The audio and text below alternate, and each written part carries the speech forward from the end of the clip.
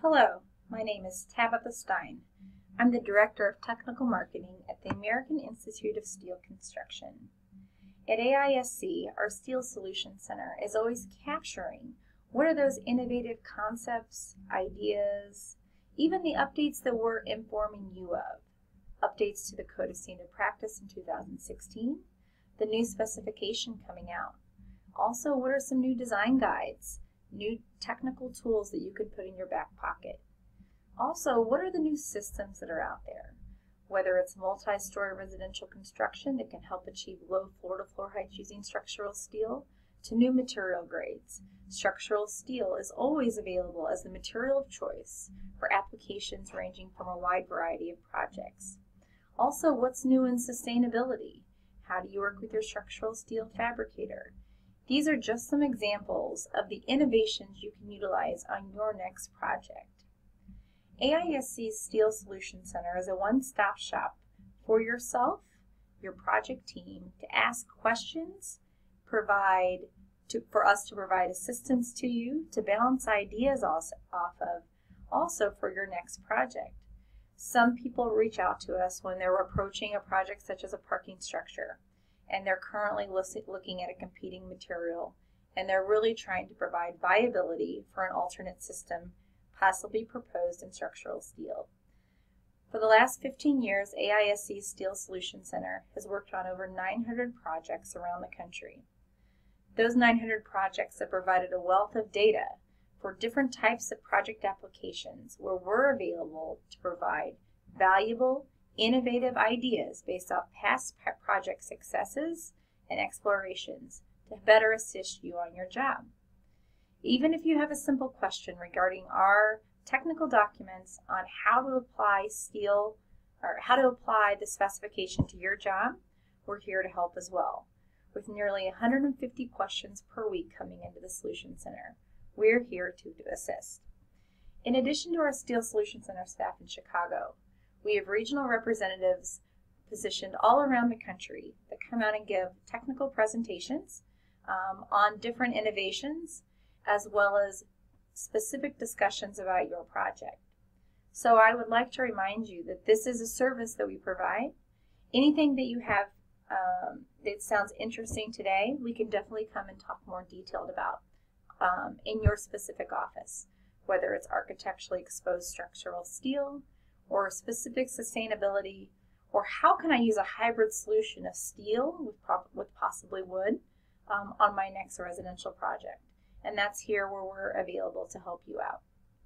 Steel Day is a day that we celebrate all around the country, where we take a time to step back and say, how has structural steel made an impact on my project? And let's take advantage of an opportunity to bring in designers, decision makers, into structural steel fabrication shops such as this one, or also onto project sites where we can actually touch and feel the structural steel and hear great examples of case studies of projects where things have worked well that I can then replicate that on my next job. So this is an opportunity today to learn about the new innovations that are out there for your specific project needs, and to learn a little bit more about what's happening at AISC so that you can take this knowledge back to your office and share it with others that are working in structural steel. The first thing I always like to discuss whenever we're talking about steel, things that happen so quickly and change, is the building construction market. So at AISC, we do a valiant effort in actually capturing what is that market. And what we track is really the non-residential construction, so the commercial construction that's happening, plus residential construction greater than 4 stories. And we really track that movement of the market over time. And what you can see is since 1990 through the end of 2015, and what we measure is what is that volume of construction starts happening on a quarterly, which then translates to this annual basis. We currently are around 1.1 billion square foot of construction starts in 2015. Now, that sounds like a great number, but in essence, in comparing to the Great Recession, where we were in late 2008, early 2009, we are definitely nowhere near that peak that we saw of nearly 1.7 billion square foot of construction. that occurred in the peak of 2006, 2007. So a lot of times I get questions. People say, when are we going to get back to that level? And I think what we have to realize is this is a new normal. And since 2009, we've been coming out of that trough.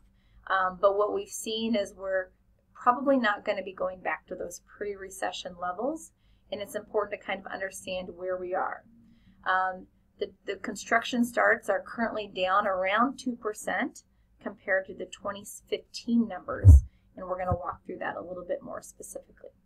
Now, what's interesting to note is the amount of construction that's happening since the recession is definitely a different mix of projects.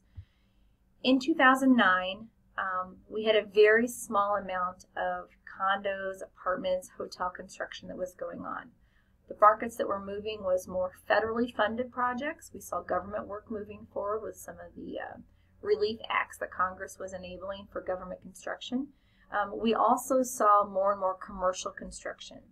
Now, what we see coming out of this is now robust growth in residential. So this is that multi-story residential market greater than 4 stories. Now encapsulates growth per year exceeding about 20% of the previous year. And 2015 end of year actually ended at 13% growth over 2014. Non-residential contracting about 7%.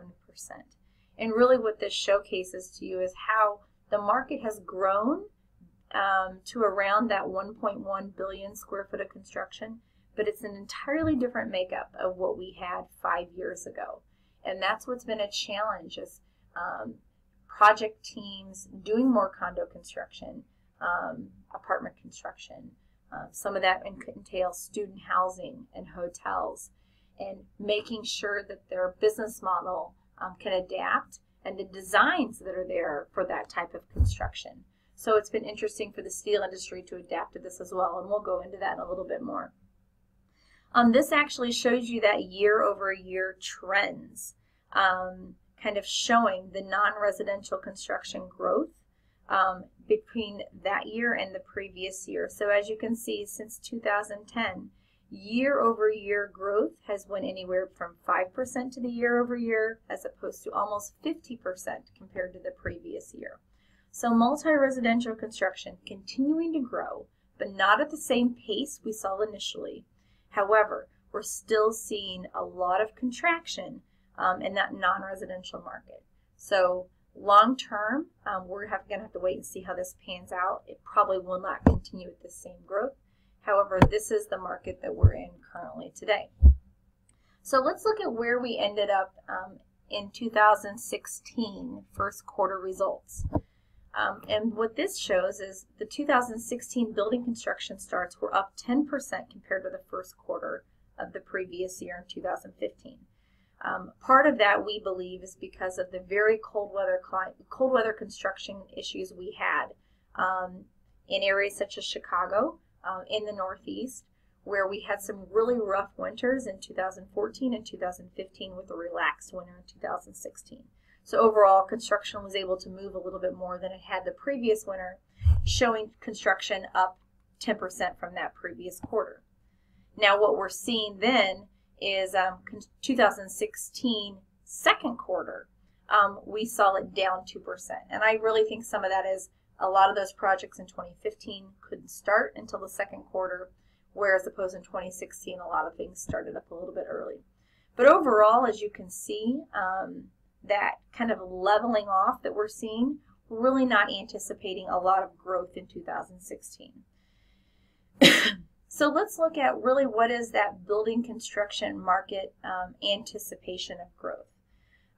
There is still an anticipation that we're not at the trough of this cycle that we're in currently, that we're still going to anticipate a little bit of growth, but not a lot. There's others that forecast, whether it's the AGC, the AIA, Dodge, that have their own forecasts out there, and we look at those. We also look at those, how they compare to what's happened historically. And we also saw how they modified after our numbers came in the second quarter. So for example, The first quarter, I said, was up 10%. A lot of people looked at that as great growth anticipation moving forward through the rest of 2016.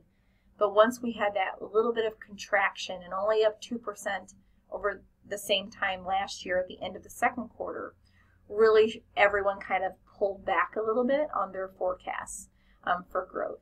So what we're anticipating is a little bit of growth happening moving forward into 2017, and then it really leveling off with a slight dip, but not anticipating a huge growth or substantial recession moving forward. Now, of course, there's a lot of outside factors that play into this in regards to U.S., international politics, material availability, and some of those outside factors may have an impact on this. But really the trend that we're seeing, we're going to expect a little bit more growth and then kind of stretching that out with a slight dip, but not substantial downturn moving forward. We also talk to our members. The members of the structural steel industry, such as the steel fabricators that are a part of our strong membership, they provide what's called our business barometer on a quarterly basis. And overall, what you can see here is red over blue indicates a little bit of optimism. Blue over red indicates a little bit of pessimism. So moving forward into 2016, we're starting to see a little bit more pessimistic views from the fabricators. Not as a substantial backlog, and that really just kind of gives us a little bit of speculation that people are starting to see the little bit of the end of this cycle, possibly with a leveling off and a downturn moving ahead. We also look at the Architectural Billing Index. So the Architectural Billing Index is a great indicator for architectural billings, which really gives you good insight to the amount of work coming forward in the future. And the structural steel industry usually sees this type of work after it's in the architects. Their offices, 3 to 4 quarters later, it impacts the fabricators. And what's a little bit of a good sign is we're starting to see 50 is kind of a no change, and we've seen a lot of bouncing around in relation to 50, but a little bit more on the growth side, which is positive, but not enough to really say that this is a trend moving forward with a lot of design heading our way. So again, just a market indicator that things are bumping ahead, moving up and down at kind of the same pace we've been seeing, with not a lot of substantial growth coming down the way as well. Similar with the Dodge Momentum Index at the bottom, 100 is your metric from the year 2000, seeing a little bit of growth, but not a lot of substantial for people to really get a lot of clarity and focus for growth moving forward. So what we really kind of putting all of this together and really trying to see how is this going to move forward. We're predicting that 2016 will be up 5 to 7% from where we were at the end of 2015.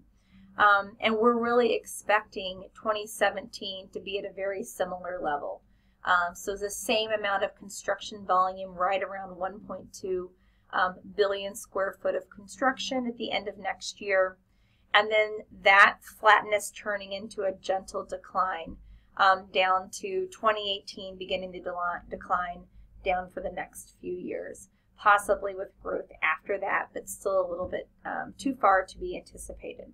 The colors that are shown here really shows you the mix of the market. As you can see, that red is the apartment construction mixed with dormitories, hotels. Those really make a huge percent of the construction that's happening, nearly 20%, and a growth of over 17% the year before that, which is substantial. So of course, as we start to see the steady decline, that will be impacted as well. The thing that I think is most interesting coming out of this Great Recession is to be, and it's something that you may be seeing at the type of projects you work on, but the projects that are moving forward. So remember, you just saw the graph where we're coming out of this recession, and that graph is all based off the square footage of construction starts. So 1.2 billion square foot of construction starts. Now, if we change that and say, let's not look at the number of square foot starting construction, but let's look at the number of projects starting construction, and that's what the red line is. And this actually shows a level playing field since 2009. So what that says is we have not started more projects per quarter or per year than we have the year before, where at the same point the square footage is increasing. So what this says is kind of just an interesting showcase of the type of projects moving forward are projects that are larger in scale than projects in the past. So as we steadily have been seeing an increase up to that 1.2 billion square foot of construction, at the same point we're at a much, much smaller amount of projects being built at around 23 to 25,000 projects around the country starting. So those projects are bigger in volume than what we saw before. So again, just an interesting trend that the construction volume is growing, but the number of projects technically is not. And another slide I like to showcase is people ask about that prime market and how steel compares to the other competing materials. And what's interesting is when you look at that non-residential construction market and residential market 4 stories and above, or greater than 4 stories, structural steel leads the market by 50% market share. Concrete's at around 31%, wood at 7%. And this just kind of showcases that we have been the material choice for a number of years. However, this is where it's time for us to look hard at some of those markets that are moving. That residential construction, how can steel be more better positioned to provide viable solutions in the condo, apartment, and hotel markets? And that's something that we're going to talk a little bit more about today, is gaining more market share in those segments, not just with steel alone, but some innovations that are out there, even utilizing some of the other competing materials, such as wood, to find a more effective hybrid solution. So this is kind of where we are at the end of the second quarter for market share statistics for the types of projects moving forward. In that 1.2 billion square foot, of that square footage of construction, structural steel has a 50% market share. So jumping from that, let's jump straight into talking about what's happening in AISC. AISC has been around for over 90 years as the technical authority, the authority for which the Code of Standard Practice consolidated the industry in providing effective processes and codes for efficiencies and bringing structural steel tolerances for erection and fabrication into a consensus document that has standardized the industry over those last 90 years. In addition to the Code of Standard Practice, we have our specification, our structural steel manual, we have seismic provisions, we have our seismic manual, we also have our design guides. And a lot of those things are constantly being refreshed and relooked at on various cycles. For example, our specification is on a 6-year cycle. In addition to once that comes out, we also then publish our structural steel construction manual. Similar with our seismic provisions, we also have our design guides that are updated on an as-needed basis based off innovations in research and also new topics that are brought to the market. So, things that are happening that are coming out soon. AISC 360, our spec, and both that and AISC 303, the Code of Standard Practice, are both coming out this fall, which is very exciting. Later on this year, AISC 341, our seismic provisions, will be released. What came out earlier this year, this summer, is our AISC 358 pre-qualified connection standard. And then next year, following our spec, we have our 15th edition steel construction manual, which will be ready to order come summer 2017 with both an ASD and LRFD approach, integrating the updated Code of Standard Practice, integrating the updated specification for structural steel. And then following next summer, in the following summer in 2018, will be our 3rd edition seismic design manual, which will include the updated seismic provisions, updated pre-qualified connections, and a lot of great resources as well. So these documents are coming your way. We've also recently published some design guides. Design Guide 29 on vertical bracing connections analysis and design. We also have Design Guide 30, sound isolation and noise control, so acoustics, which has been a topic that we've gotten a lot in the Steel Solution Center. A great resource also for architects if you have projects with acoustics, understanding how steel compares to other materials. This is a great resource for you even to showcase and share with your architects for acoustic control with structural steel buildings. And in our facts series are a great resource for all parties interested in various topics that don't dive in too technical, but really kind of give a primer on topics. Our fourth one, entitled Sound Isolation and Noise Control, really is a great pair with Design Guide 30 discussing acoustics. So the Design Guide 30 is more of an engineer's resource, and the Facts series number 4 is a great primer for building owners, architects, structural engineers, on common topics related to acoustics and how structural steel can fit into that. We've also are always looking at what are new innovations in research and how do our design guides need to be updated to incorporate those situations. Design Guide 11, I say, will be in print this summer. It actually is available now. So Design Guide 11 on vibration, very exciting that that's now available as an AISC member, can be downloaded for free from our website, or you can order a copy. We also have Design Guide 15, Rehab and Retrofit. That is a very, very common design guide that's referenced and consulted with when people call the Steel Solution Center when retrofitting existing structures and pulling up old drawings or just trying to figure out what type of alloy your supposed steel building is built with based off what year the building is constructed. And it's going to include extensive design examples on rehab and retrofit with those prior sections and alloys, which will be a great resource to people in that arena. We also are working currently in the Solution Center with our staff in conjunction with the outside experts on a new revision to steel plate shear walls.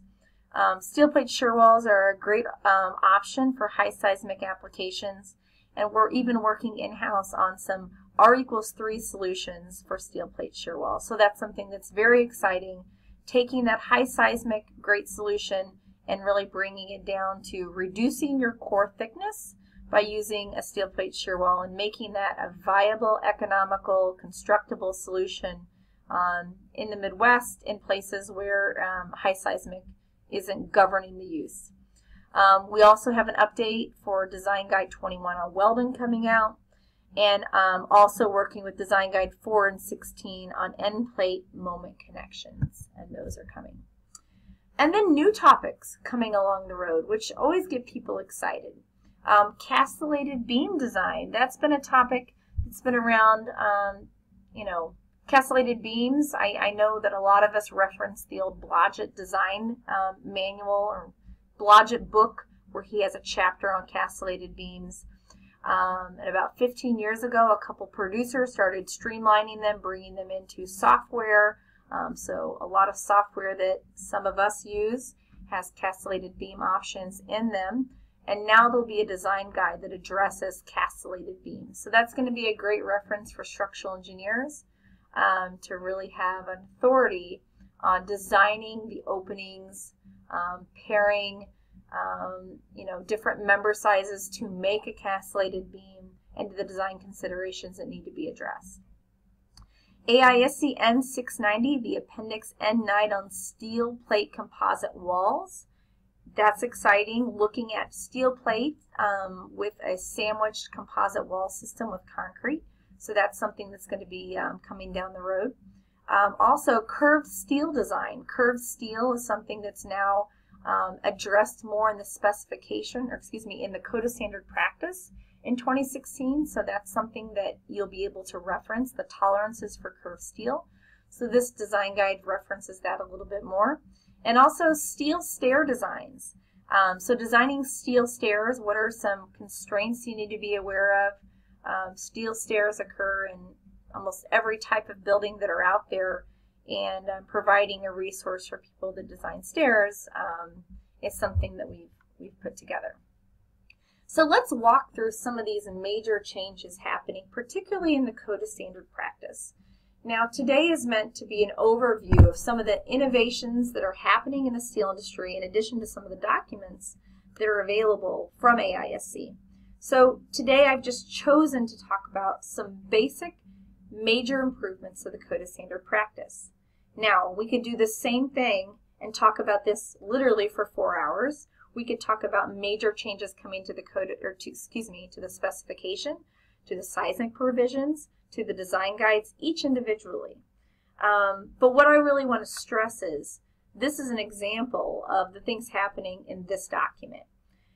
For a wealth of information about a lot of the other documents that are being updated, every year at the Steel Construction Conference, NASCC, we have specialty sessions on a variety of these topics, and I'd encourage you to go to aisc.org/NASCC to listen to some of the past sessions from this past year's NASCC that occurred in Orlando in March, and actually look at some of the sessions and listen to some of the innovations happening, for example, that are coming out with the specification.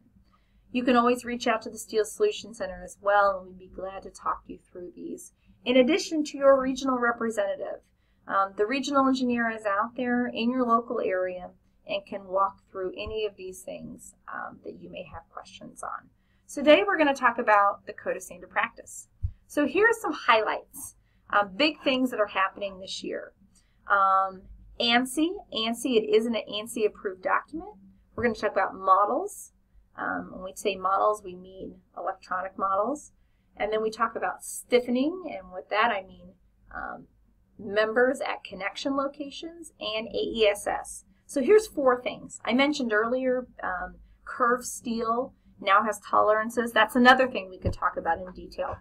But here are the 4 main things that I'm going to discuss on what's new in the Code of Standard Practice.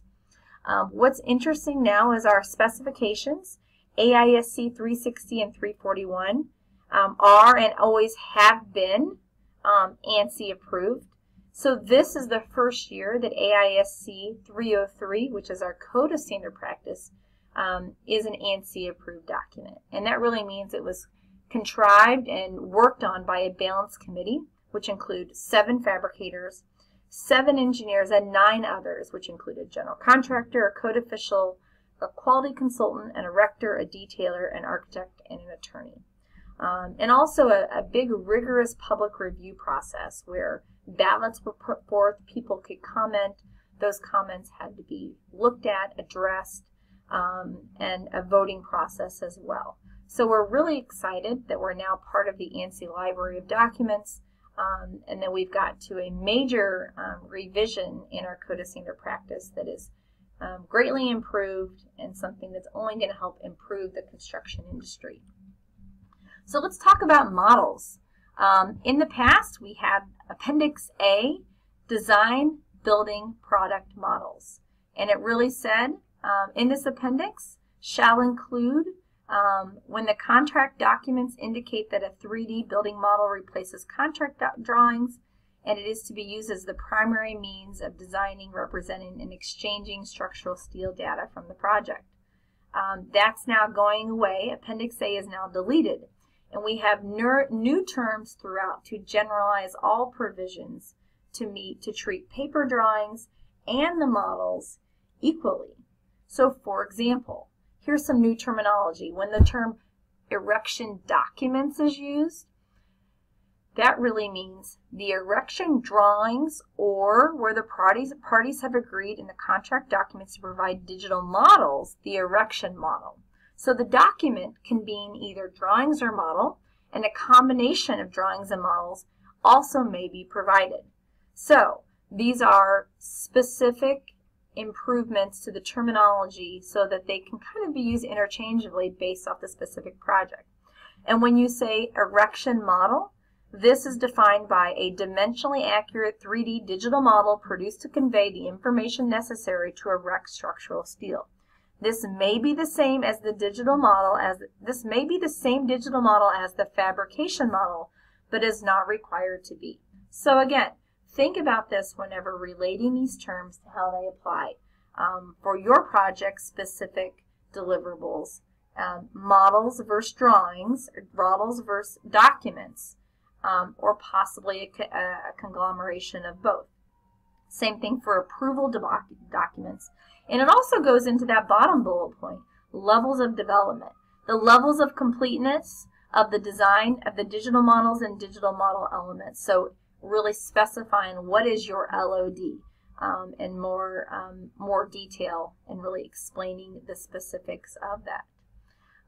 So let's talk about another big thing, stiffening. So this is an example of a connection that you would see on a plate, or excuse me, on a design drawing, where you're showing this connection with a single web plate connection.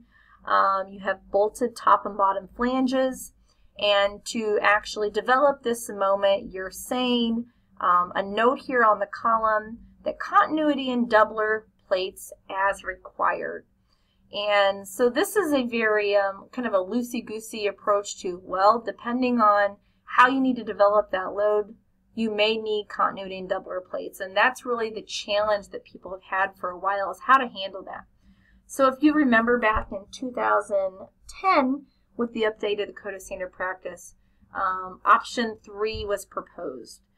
Whenever talking about who's going to, it's called the delegated design of connections. And option 3 stated, in the structural design documents or specs, the connection shall be designated to be designed by a licensed engineer working for the fabricator. So that was kind of the third approach that you could do, is having a fabricator a licensed engineer who works for the fabricator as a connection designer.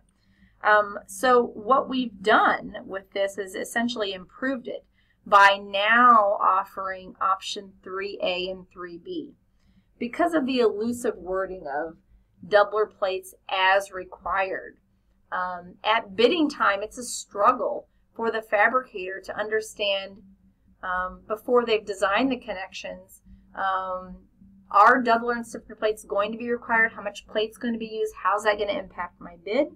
So now you can actually state these two subsidiary options of option 3, 3A and 3B. 3A states, member reinforcement at the connections, so really talking about doublers and stiffener plates, shall be designed by the owner's designated rep for design, as shown in the structural design documents issued for bidding, so that the quantity, detailing, and fabrication requirements for member reinforcements shall be readily understood.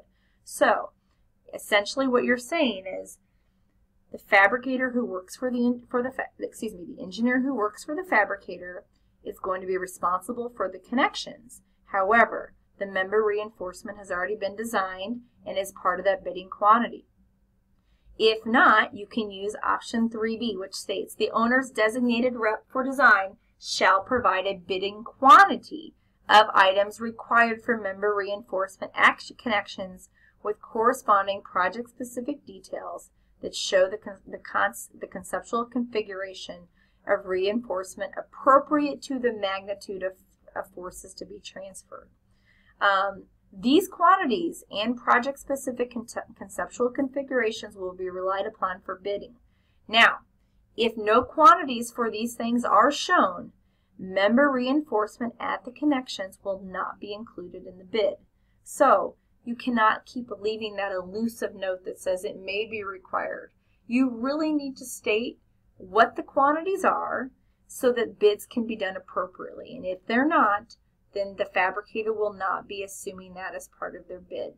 So, this is a little bit of a clarification to help at those areas where connections interface with columns that may need stiffening to develop the load. So, the fourth thing that I want to talk about is architecturally exposed structural steel. AESS has been a hot topic ever since probably 2002-2003 when we started talking about it. In this insert shown on the left from Modern Steel Construction, our monthly publication.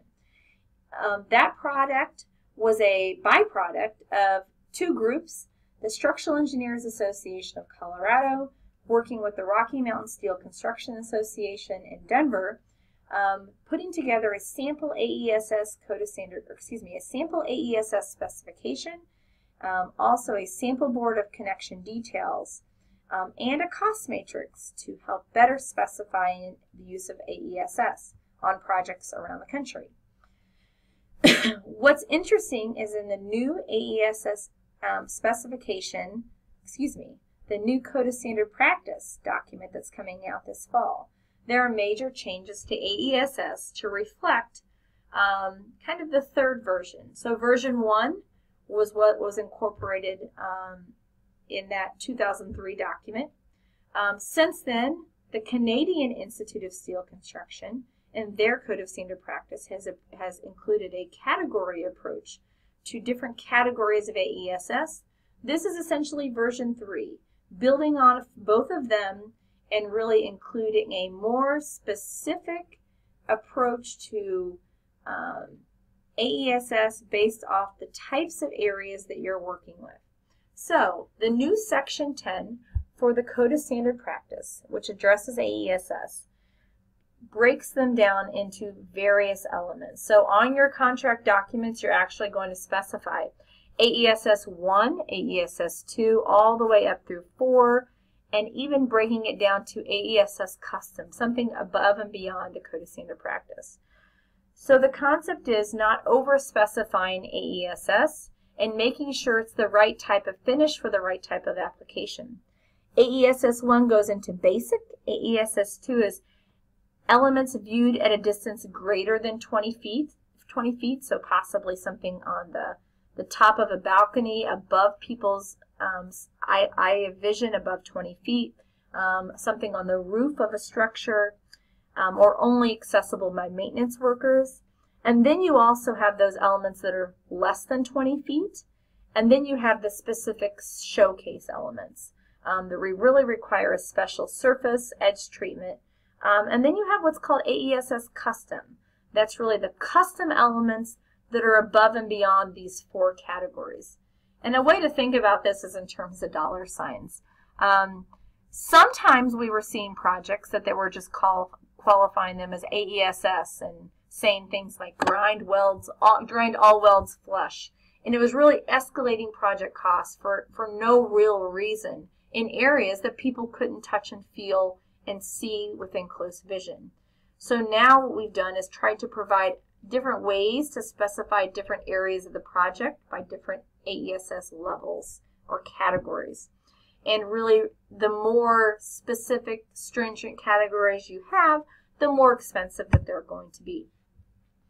So what AISC is doing right now is we're teaming up with the Rocky Mountain Steel Construction Association again, 13, 14 years later, to update a specific a specific AESS specification that will only provide more valuable tools for you to encapsulate this category approach into your project specs.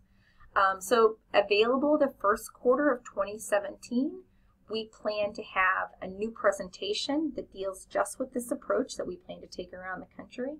We also plan to have a sample specification that you can download from our website at aisc.org/AESS, and also a cost matrix that looks at all the different categories and also looks at all the different subportions of the Code of Standard Practice and say, if I decide to grind weld flush, how much more is that going to add on to my project? And really starting to see the cost ranges based off which categories you approach and how the cost implications should translate down to your project. And that will be something that we do by surveying a group of fabricators from around the country to really start seeing costing trends from various AESS decisions that can be made on your project. So look out for something like that company. So what are the things happening in the future? Things that we always try to keep on our mind are staying innovative with the times and understanding what research and innovations are out there that we need to be honing in on, improving on, and really providing research dollars for to really provide game-changing information to provide more successful projects. And the 3 main things that we're working on right now is fires, cores, and floors. Fires, we want to generalize D982 to eliminate the limits. And that was kind of talking about restrained versus unrestrained fire design. Also cores. We really want to take back the cores in steel. That means we want to see more and more projects built with structural steel cores, not concrete cores with structural steel framing around it. And what's been happening in the research world with that as well.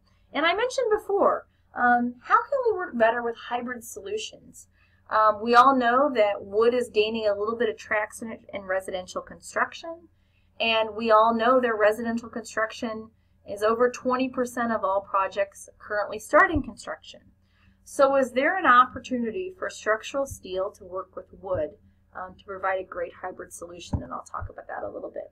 So I mentioned UL 982. This is just an example of something we've been working closely with UL in addition to with the American Iron and Steel Institute. And I encourage you to read Modern Steel Construction. As soon as we have new updates on things such as restrained versus unrestrained, which is no longer an issue, we're now looking at other fire scenarios as well on updating the loading for the fire tests. So now for current modern day loading for LRFD and how to update our fire ratings accordingly. So this is something we're going to continue to work with and continue to keep you informed with in modern steel construction. Also talking about cores. Here's an example of World Trade Center 3. The picture here shown on the left, concrete core with steel beams and columns kind of wrapped around this core. And looking at ways such as that composite shear wall, so steel plates with concrete inside, also talking about steel plate shear walls. And this is something that we're really looking at pushing more research money and working on an updated design guide to provide those thin wall systems. Projects such as this have such a thick core that they're losing a lot of those leasable square footage on each floor, and gaining back some of that by using a seal option is definitely a viability. So improving the constructability and the ease of design for steel plate shear walls, and also bringing composite steel plate shear walls with a concrete and steel sandwich system as part of an option is something that we're moving forward with as well. Another thing, we currently have a partnership with SOM looking at the concept of cross-laminated timber with a steel frame.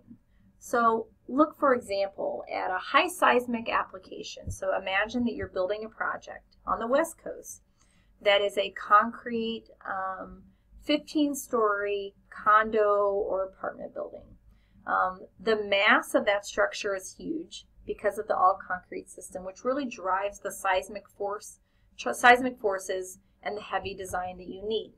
Now, what if we had a solution where we could take advantage of the speed of construction of structural steel and the high seismic performance of steel, also keeping the low floor-to-floor heights, but also bringing in a timber cross-laminated timber floor system.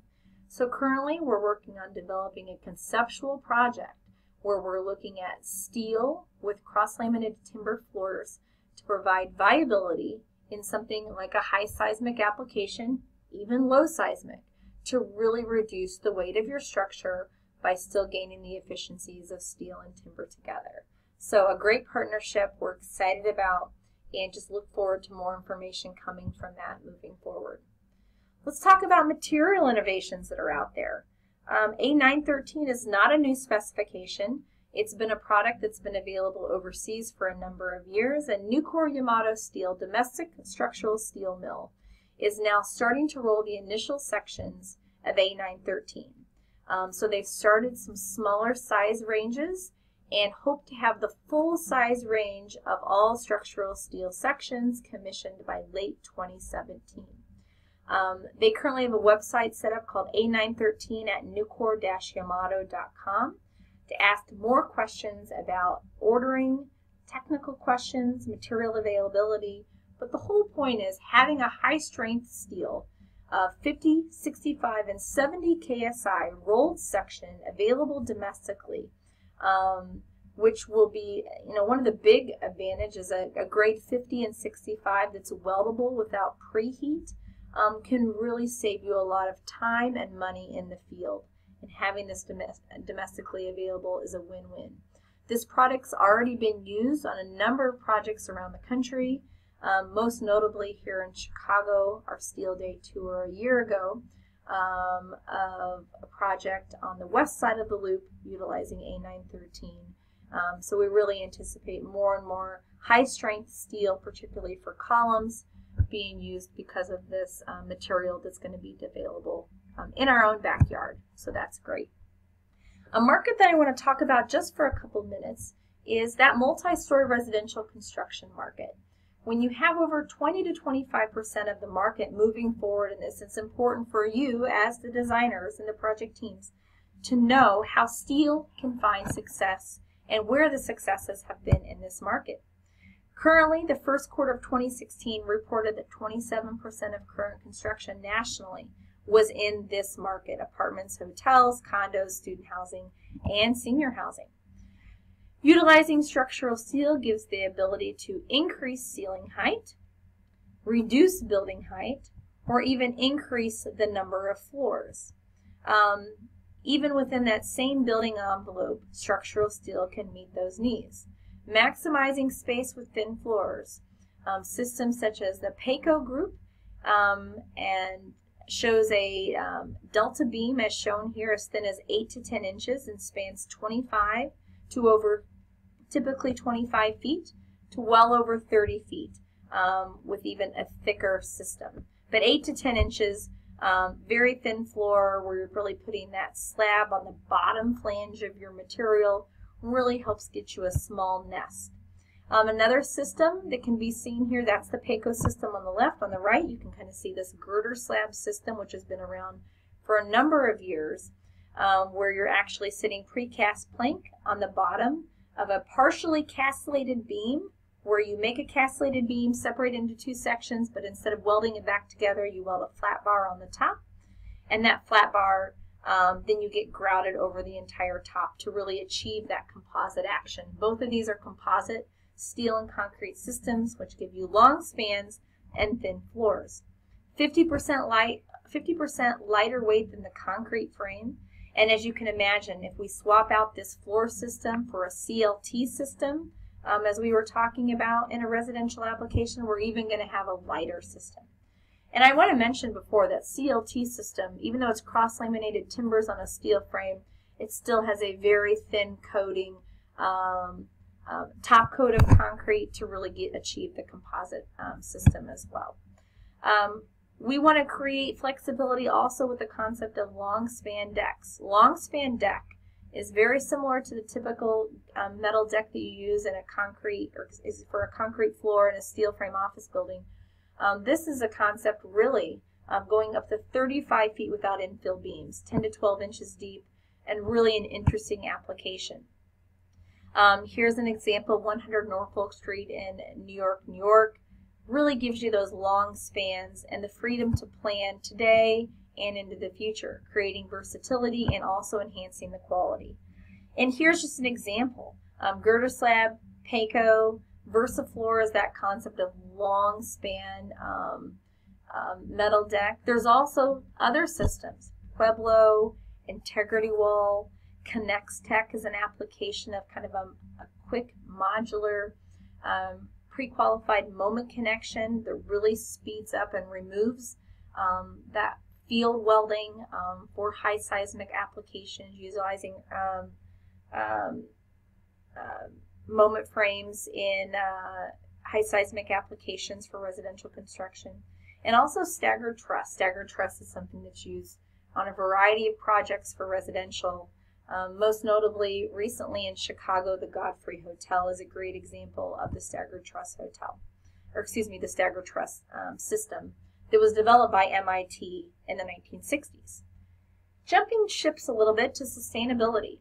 Sustainability is always a hot topic with a lot of innovations and trends, whether it's related to us providing you resources on the current recycled content numbers that you need for your LEED documentation, to also providing you information on the next step. And the next step in innovation we're starting to see is what's called EPDs. And in the current LEED version, it discusses having environmental product declarations for a certain number of products in your project. And structural steel, fabricated structural steel sections and fabricated steel plate, coming soon as fabricated hollow structural sections, HSS, will be published at aisc.org/EPD or /sustainability. You can download the AISC environmental product declarations that we put together. So now, when you're looking for your architect or your project owner is requiring EPDs for the project, you know that you can choose structural steel because of the innovations it brings to the table, and not be limited by it not providing an EPD. So this is an easy way that you have the documentation that's available to be able to provide this information back to your project team as a no-nonsense, one-stop shop document that really showcases the environmental qualities and the actual information that you need for achieving that point in your LEED rating system. Everything I've talked today are just a wide variety of things that are kind of out there in the market, whether it's an innovation, a new trend happening, a different product that's available, and you as a decision maker have to kind of funnel all of these things appropriately, and as your project needs change, how do you modify what you provide? And the whole point is remembering that all of these are decisions that impact another, and all of these things can have huge implications on the project costs, on the project schedule, and we don't expect you to take this information and be able to say, now I know exactly what to do. We want to be a resource for you, but knowing that AISC is a small piece of the structural steel industry. And the last thing you should have to do is work alone in a silo, but it's better really to work with the entire project team. It's important to know that you can reduce your risk by working together with your structural steel fabricators, with AISC, and asking lots of questions early, like, is girder slab right for me? Is long span metal deck the best application for this type of challenge that I have? Or can I get the information or the material I need for this type of system? And asking those questions early is only the best way to reduce your risk. And there's a lot of different ways that are out, different challenges that are out there that are impacted by the market conditions, the market environment, such as the sustainability concerns are always evolving. What we say in sustainability right now is completely different than what we said 5 years ago, even different than what we said a year ago. And then what is the competition that's out there? There's increasing competition from wood, concrete, even foreign competition within structural steel. So how you handle all of the different factors, whether it's the market, the environment, or just the conditions that are out there in our global economy, how do you kind of make the best decision that's out there? And really the best solution that we have for you is teaming up with a structural steel fabricator early on to answer and help you combat these these challenging waters ahead that we have. We always note that overall the construction economy is more successful when people work together. And whether it's design build versus CM at risk versus design bid build, overall the more we can collaborate, even if it isn't a true design build environment, the more success we have by answering questions now rather than after bid date when the changes are only going to cost more money for everyone. The thing to appreciate is structural steel is not a commodity, it's a specialty product.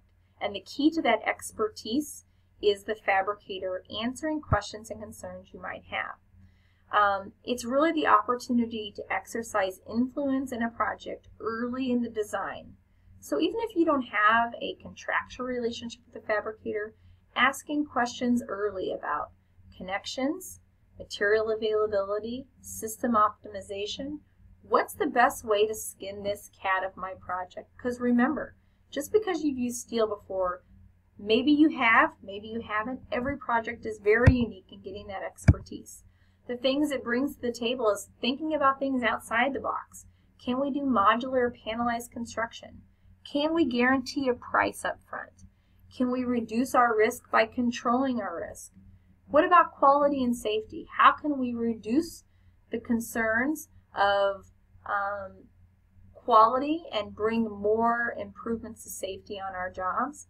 And understanding what's the long-term steel brings to the table.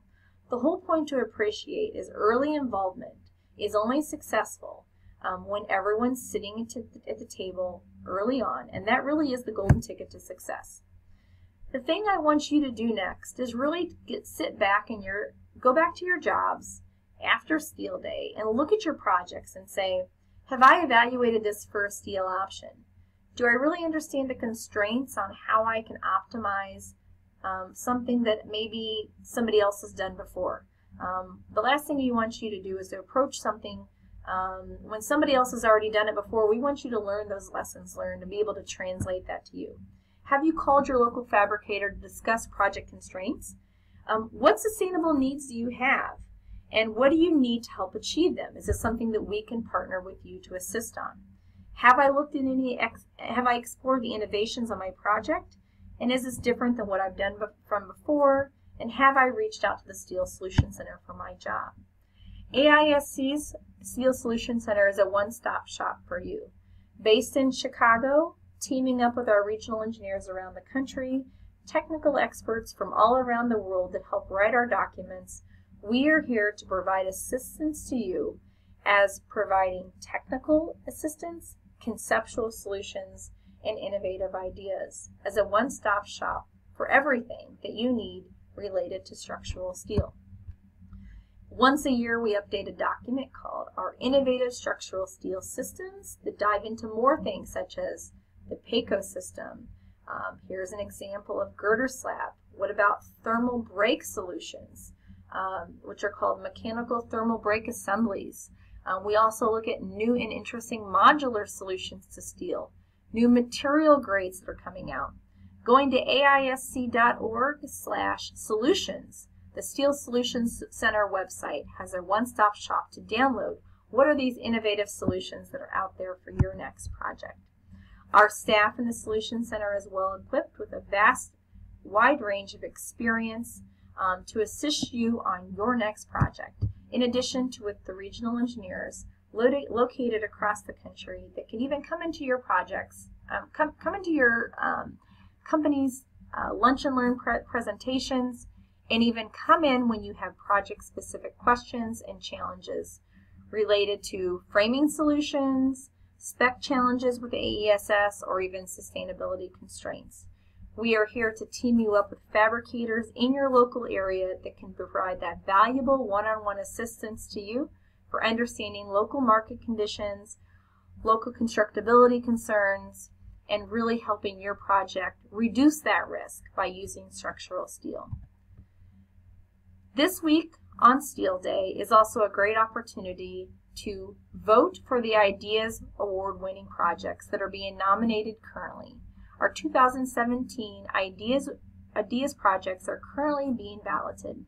If you log on to our Facebook page or simply to aisc.org/ideas2, you'll be taken to a place where you can actually vote for your favorite projects, possibly some that you've nominated yourself through your project teams, and learn about the great projects that will be featured in the next calendar year as successful applications of structural steel utilized in the past year in the United States. With that, I would like to say Happy Steel Day. September 30th, 2016 is the day this year that we recognize the vast, amazing accomplishments structural steel has made over the last 90+ years of AISC, even since structural steel buildings first started being built in the late 19th century. Structural steel is prevalent in high-rise construction, it's prevalent in low-rise construction, it's prevalent in miscellaneous metals, and a wide variety of innovations are being utilized on projects all around the world. If you didn't have an opportunity to tour a project site today or tour a fabrication shop, please reach out to us and we'd be glad to notify you of when the next one happens in your local area. With that, thank you so much for your time. Happy Steel Day, and don't ever hesitate to reach out to us throughout the year at aisc.org. Thank you again.